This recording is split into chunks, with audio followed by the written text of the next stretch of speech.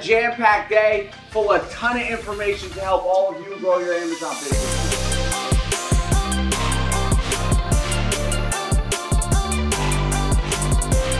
Relationship opportunities, right? This is one of the most important topics we're going to cover today because the relationships are so important, right? That's why we're so transparent on social media. I literally want to know all of you. That's why we hosted this completely free event. I got a quick question.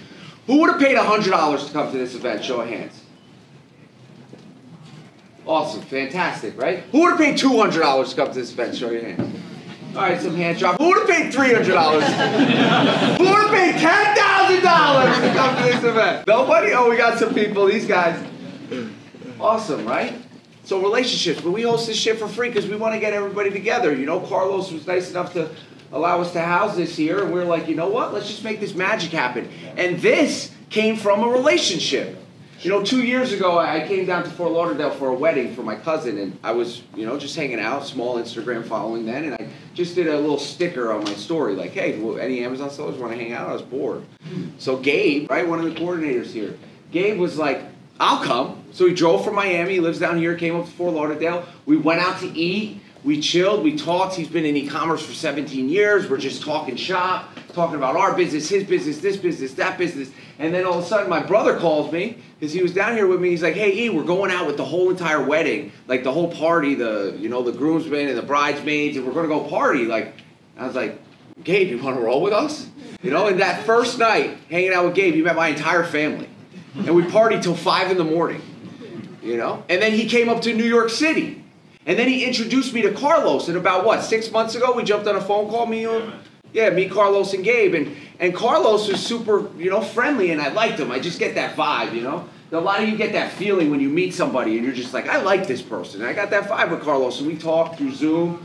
And he was just like, E, if you ever need anything, and you come to Miami, let me know. You know, and then ASD, a bunch of our members of our mentoring program, they were talking about coming to Orlando, ASD, and it just all clicked, right? So this event this happened 2 years ago on a Saturday night with just 2 Amazon sellers talking shop. You know, so the relationships are key. You get longer net terms. Who likes net terms here? I love net terms. Right? Getting inventory on consignment, not having to pay for it. What else do you get, Sebastian, with great relationships? Better pricing? You get other suppliers. Believe it or not, when you build your relationships further, the suppliers you're working with will provide you with other suppliers. They'll say, oh, did you know so-and-so? You might want to reach out to them. They have a lot of different products. We know you sell anything that's profitable. Why don't you reach out to them, tell them I told you to give them a call. And we've built phenomenal relationships that way. Yeah. So when you build relationships with these suppliers, you get first access to new inventory, right? You want to be on speed dial when that supplier gets that new Head and Shoulder shampoo that everybody wants. Or you want to be on speed dial. Yo, E, I got 500 units of this. It's like, I'll take them all, ship them to me today. You know, you also want more product selection. Every supplier's got the secret catalog that they ain't sharing with you. I'll tell you that 100%. Right? How many people have done business with a supplier, and the more business you do with them, the more opportunity presents itself? Show of hands, say aye.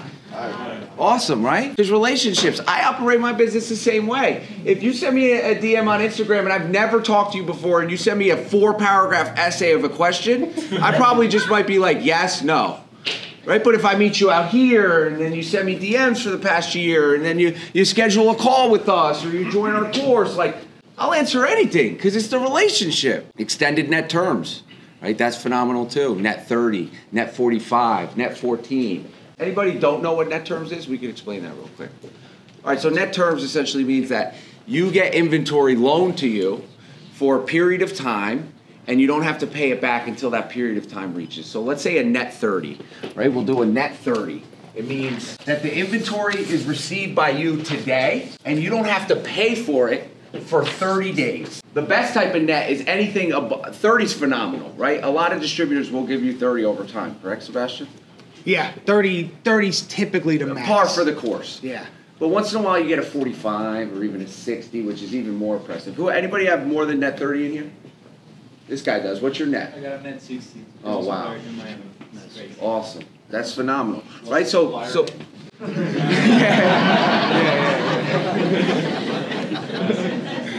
My best supplier. Yeah, best supplier, right? Awesome. And how long have you been doing business with them? What's your name first? Javier. Javier. How long have you been doing business with them? For more than 2 years now. Okay. 2.5. And how long did it take for you to get that net 60? Almost 2 years. And how much money did you have to spend with them? Approximately. I don't need exactly. I mean, like 50,000, right now, 100,000? I'm spending at least 100,000 a month. 100,000 a month. So you're doing $1.2 million in purchases a year from them, right? So it didn't happen. You didn't just wake up one day and they're like, "Hey, I'm going to loan you. What's your term? Money value? 50,000, 100,000. What's the max?" Or they don't care. You can go. For them. Yeah. For the then I mean. It's just whatever. You can get whatever and pay it back. Amazing. That's a great relationship to have. Most of the times, like on those 2 months, I'm already making new orders. So Yes. I try to pay the latest yes. first and then get like a new net 60 on the Awesome. last one and keep running like that. Awesome, Javier. Thank you so much for sharing that.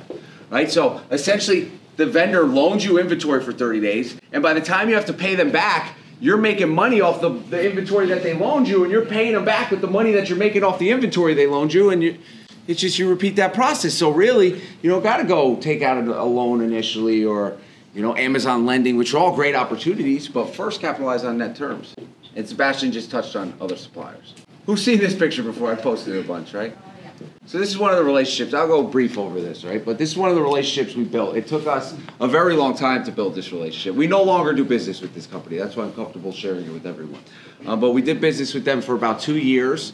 It turned into a multi-million-dollar Amazon brand for us every single year. And this is one shipment.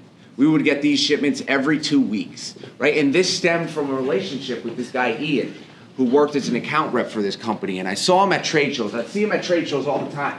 And I'd walk up to him and I'd be like, "Hey, Ian, I really like your wisp. They're phenomenal. Who's ever had cheddar wisp in here? Anybody? Oh, you got to get some. Go on Amazon and buy them." I don't sell them anymore, so it's not a shameless plug, right? But how many times did we see Ian before? It took like maybe 6 to 8 months to close this deal. It might have been a couple different trade shows for sure. Sure. So I see Ian all the time and be like, "Hey, Ian, it's E. Like, let's do this. I'm super excited. I love your cheddar wisps and your bacon wisps and your Asiago wisps. They're amazing. I want to be the guy to sell them. Let me sell them. Me, Ian, please." And he'd be like, "E, we're not really ready for this." And then I just finessed him and kept seeing him at trade shows. Finally, and he's like, "All right, Eric, place your first order." I was like, "All right, I'll try like 6, 7 pallets, just give it a test." Sold them all in like 3 days. Next week, truckload. Next week, truckload. Next week, truckload. And we continued to do that for 18, 24 months. It was crazy. It was the first relationship we really built like that. It just let us show that you get a few amazing SKUs in your catalog, it's like, holy shit. It just happens. It's crazy, the opportunity that exists here. Sebastian, talk about this relationship for us. This is Sebastian right here in front of 5 pallets of what is that that? was a full truckload of toilet paper. A full truckload of toilet paper. That was March last year. This is a supplier we've worked with 6 years, 5 years? Yeah. So this is a supplier we've worked with now for about 6 years. And in the beginning of the pandemic and a little bit after, when everyone was running out of products, we were able to continue to provide the service of all the essentials that were needed. I mean, if you guys follow us on IG, you saw the truckloads we were bringing in of canned goods, the truckloads of toilet paper we were bringing in, and it was essentially almost all from this one supplier that we work with. And back to Eric's story of the wisps. Even now that Wisps is actually selling it themselves, if we continue that relationship, just a couple hellos and, Eric's still communicating with Ian. And the reason for that is there's no permanent no. There's no such thing as a permanent no. Environments change. People change. Companies bring in new people. There's no such thing as a permanent no. And even if we never sell Wisps again, I guarantee there'll be another product Ian will bring up to us eventually where we'll be selling and capitalize on because we keep that relationship open. Yeah, 100%. And, I still see them at trade shows today. And who's ever been to a trade show here? You know how they give out samples? Right? And there's this Megan and Stephanie. They're like the 2 women who travel the country and try pushing Wisps on anybody.